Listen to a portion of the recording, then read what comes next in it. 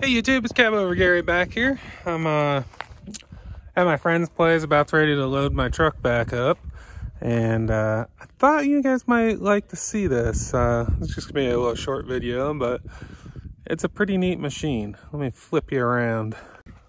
So this is it. It needs some work. It's kind of a work in progress. What this is a pettibone. They were made for the railroads. Most of them had railroad things on it. But it's a pretty heavy duty forklift besides this contraption that needs fixed. He bought it that way. Whoever did that should be shot. But anyways, what's neat about this unit, it's got a turntable. So you lift up and turn this thing 90 degrees. Some people also put loaders on these. So it's a neat little unit. This one originally was powered by a Detroit, I don't know if it's a 453 or 471, but a 4-cylinder Detroit.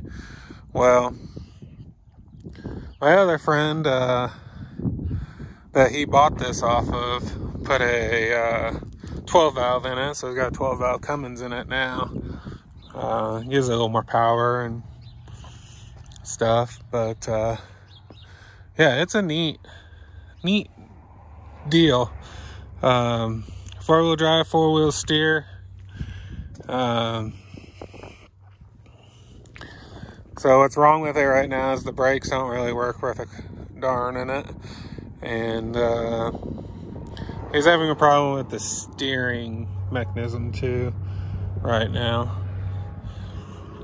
But the model is the 441 Deed Speed Swing.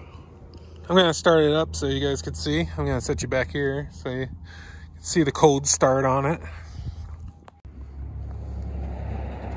Well, I was gonna show you guys how it works and stuff, but unfortunately the batteries are dead, and I don't feel like jumping it. But yeah, basically it just works like a regular front loader, except for that swivels. So I hope you guys like it. It's just something kind of different, unique, that you guys like to see. Please, if you like this stuff, don't forget to let me know in the comments if you like this stuff. So I know of a 16-cylinder Detroit powered wheeled bulldozer that I was thinking about taking you guys to see. So if you guys like this stuff, let me know. I'll show you some more weird stuff that I know of. Thanks for watching.